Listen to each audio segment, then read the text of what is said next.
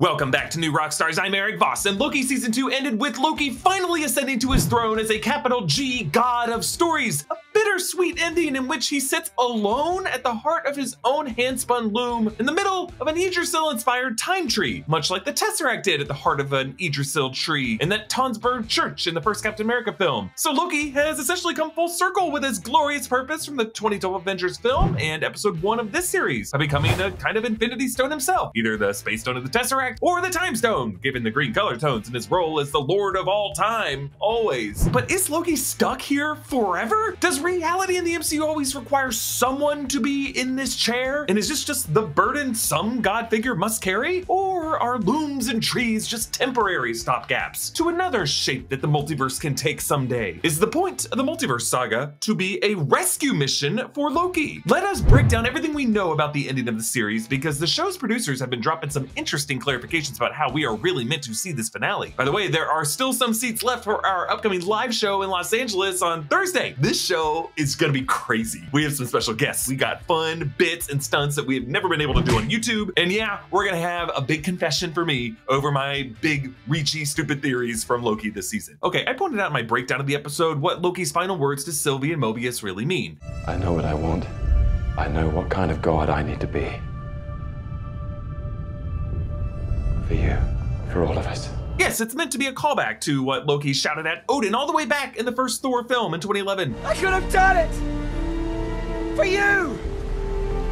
For all of us! No, Loki. Co-director Justin Benson actually told Deadline that the other co-director Aaron Moorhead told Tom Hiddleston to prepare by watching all of his scenes as Loki since that 2011 Thor movie. And you totally see that in Tom Hiddleston's performance throughout this episode. This line was spoken to Odin as much as it was to Sylvie and to Mobius. It was kind of a prayer to his Allfather to give him his strength to step up into a god status and to bear the burden as much as Odin has had to bear a burden. Looking back throughout the series, Loki has never truly left his Asgardian roots. Episode 1 showed him getting emotional upon seeing the deaths of Frigga and Odin, knowing he'd never have a chance to prove to them what he was actually capable of. Season 1, Episode 4 reunited him with Lady Sif. Season 2, Episode 3 put him in front of the Norse mythological figures of Odin and Thor in Balder the Brave, telling Loki that no one would ever write stories about him. Even the song he sang in the Asgardian language in Season 1, Episode 3 has lyrics referring to walking over glaciers to the apple orchard, which is kind of what he does on his long walk in the finale episode, walking over this kind of glacier and creating what is essentially an apple tree that bears the fruit of endless opportunities for the multiverse, as it was when it was at its most chaotic, just letting it be itself and treating those incursions as fruit. Odin had always chastised Loki over only ever wanting a throne, and now in this episode Loki acquires his throne, but not the fancy throne that Odin sits upon in Asgard, but a more elemental throne. Head writer Eric Martin said in that Deadline article, quote, "The idea was always Loki would finally get his throne when it was the last thing he wanted, and like Atlas, he's burdened with this purpose, and his purpose is holding all of time together. He has replaced the loom. He's become so powerful that he alone can hold time together." Martin also echoed this idea to Esquire, saying, "The big idea was taking Loki from a lowercase g god to a capital G god, powering him up to that place where he gets his throne, but it's not a throne he wants anymore. This is a duty. He's doing this so that everyone can have their lives. He's giving up the thing that he wants most so that everyone else can have their free will. We wanted to power up his abilities, but also his wisdom and knowledge." Esquire asked if we are meant to understand that he's suffering, and Eric Martin says, "I'd leave that up to interpretation. That final image is meant to be ambiguous, so I'll let people make up their own minds there. If you look into mythology, someone like Atlas is an interesting person to look at with that." Atlas was the Greek mythological Titan. Titan, not God. He was a Titan who was condemned to hold the heavens for eternity after the Titans lost their war against the Olympians. It's kind of a recurring thing with Titans. The Titan of Prometheus stole fire from the gods and was also chained to a rock and tortured for all eternity. It's a torture position, but Atlas is also a figure who comes up in the midst of the exploits of Hercules. No, I'm not talking about Hercules in the MCU, I'm talking about the Greek mythological Hercules, but hey, maybe Roy Kent is gonna end up talking to Loki at some point. So by referencing Atlas, this is a Titan who is not a god necessarily, but someone who shoulders a tortuous burden, who is condemned, but also it's kind of a point of pride. So does this mean we're never gonna see Loki again? Well, Tom Hiddleston told comicbook.com's Brandon Davis in the Phase Zero podcast that he wouldn't rule out a return for the character. It's so hard because, like, I'll be completely honest with you, Brandon. I have at least twice in my life said goodbye. and I've like written to Kevin Feige and Louis D'Esposito and Victoria Alonso, but like, thank you so much. It's been like the role of a lifetime. And they've written notes back saying, come and see us anytime. You're always part of the family. We're always here. You know, you've given us so much, and tears have been shed. So I think I'd be unwise at this point to be conclusive about any of it.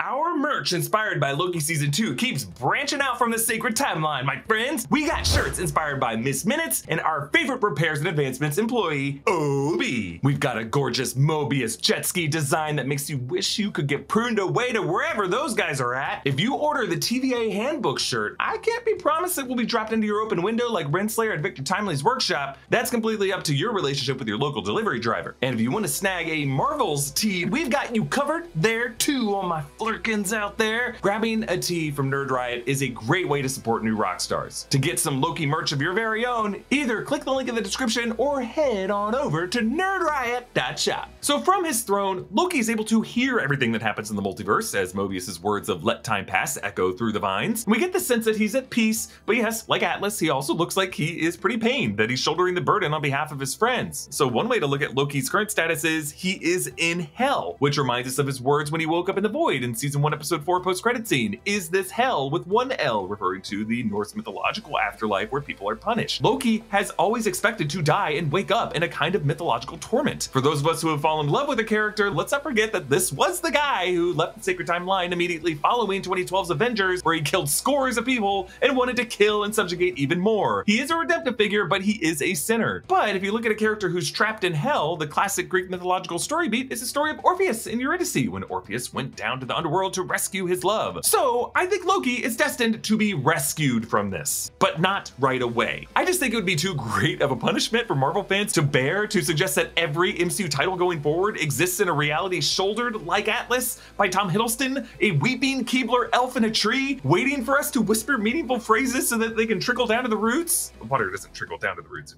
you know.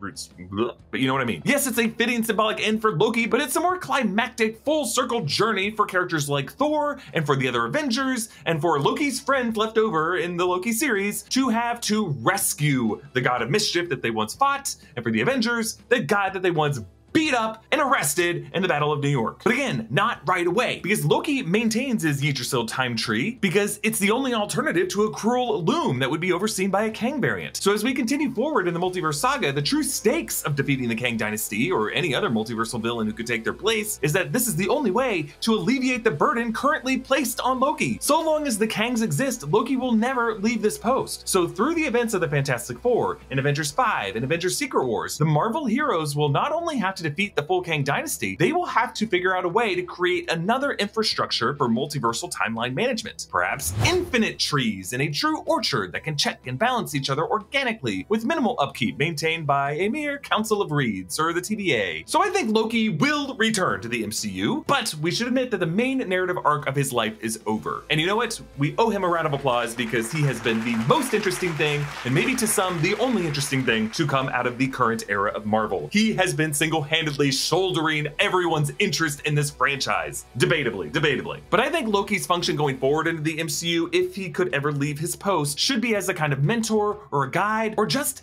an archetypal scapegoat, the way Christ has been, a religious figure who made an ultimate sacrifice, and in the way that everyone fought for Coulson in the 2012 Avengers, I think everyone should fight for Loki in Secret Wars. In other recent videos, I've speculated that the battle lines of Secret Wars will come down to multiverse versus no multiverse, chaos versus way too much order. So there's gonna be Marvel figures who fight on Team Loki, and yeah, I really hope it includes some of the ones from the Battle of New York who fought against him in that film. Thor, Hulk, Tony, Steve, Natasha, Clint, Fury, and Coulson. Imagine Coulson whispering to God Loki, "You found conviction." Imagine Thor leading a charge like Aragorn in Return of the King and whispering, "For Loki."